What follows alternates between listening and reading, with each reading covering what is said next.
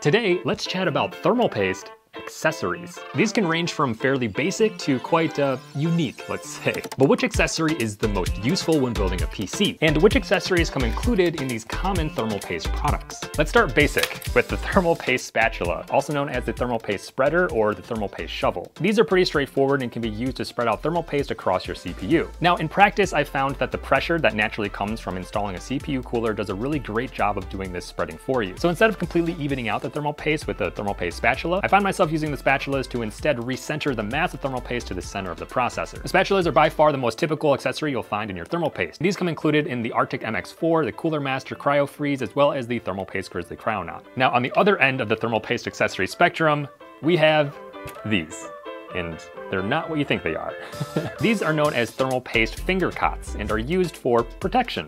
But for protecting your finger against thermal paste. As ridiculous as they are, the way they work is you slip it over one of your fingers and then you can do the spreading with your hand. So just like that, you can get truly hands-on with your thermal paste to your heart's desire. Honestly, these are pretty ridiculous, but it is kind of fun to press thermal paste around with your finger. These finger cots are a much less common thermal paste accessory and have only come in a handful of off-brand thermal paste products that I've bought. So alternatively, if you want to experience pushing down on thermal paste with your hands, you can also just wear a glove or something. All right, up next, we have a slight variation of the spatula in the thermal paste card spreader. It serves the very similar purpose of being able to spread around thermal paste across your CPU, and was actually inspired by PC builders who were so dedicated to an even thermal paste spread that they were using their physical credit cards, which also works just as well as a card spreader. But if you choose to use a credit card, just make sure to wipe it off before returning to your wallet.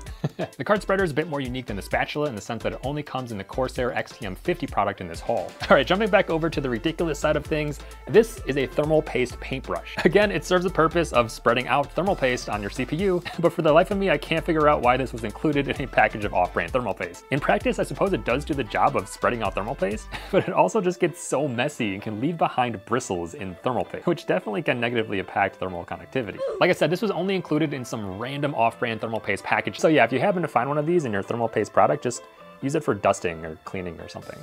Oh, this next one's pretty cool. This is a CPU guard, which can be used to protect thermal paste from getting on your motherboard or in your socket or anywhere else on your PC. As its name suggests, you put it over top of your CPU to guard it and to make sure that thermal paste can only be applied on the square that's exposed. This one's also pretty unique and was only found in the Corsair XTM50 thermal paste product. The concept of this one is pretty cool and can calm your nerves about making a mess or getting thermal paste on other components. That being said, thermal paste in general does not conduct electricity, so you don't have to worry about damaging your motherboard or other components if you do happen to spill a little bit of thermal paste on them. Even still, this one's pretty cool. Speaking of cool accessories, the next one is the thermal paste practice kit made by yours truly. So I'm a bit biased in thinking this one's super useful. The way this one works is it allows you to practice your thermal paste pattern application before applying it onto your CPU. It comes with two parts, and you can apply your thermal paste pattern on the bottom card and then press down super hard to see how that pattern will spread. And just like that, you can see if you use too much or too little thermal paste and can make adjustments when you're applying it into your actual build. Super helpful if you're a first-time PC builder and are maybe a little bit nervous about applying thermal paste for the first time. If that's you, don't worry, it'll all be okay. And the final thermal paste accessory I'd like to talk about today is the thermal paste holster. This is another one that I personally made because I was sick of just putting thermal paste in a bin or throwing it away after using it. The way it works is the arms on this little smiley face dude here are perfectly distanced to hug your thermal paste too. And on the back side, there's a magnet, so you can actually attach this to your PC case or your fridge or whatever else to display it with pride. And as a hidden feature, there's actually a little notch on top so you can display your thermal paste practice kit as well. Is it completely ridiculous? Yeah, but I still think it's cool to be able to display your thermal paste too because it's one of the few things in your computer that you can't physically see by looking through the glass. So it adds visibility to my favorite part of a computer. The thermal paste practice tool and the display holster come included with every tube of yeaster paste if you want to check it out. At this point, only one question remains.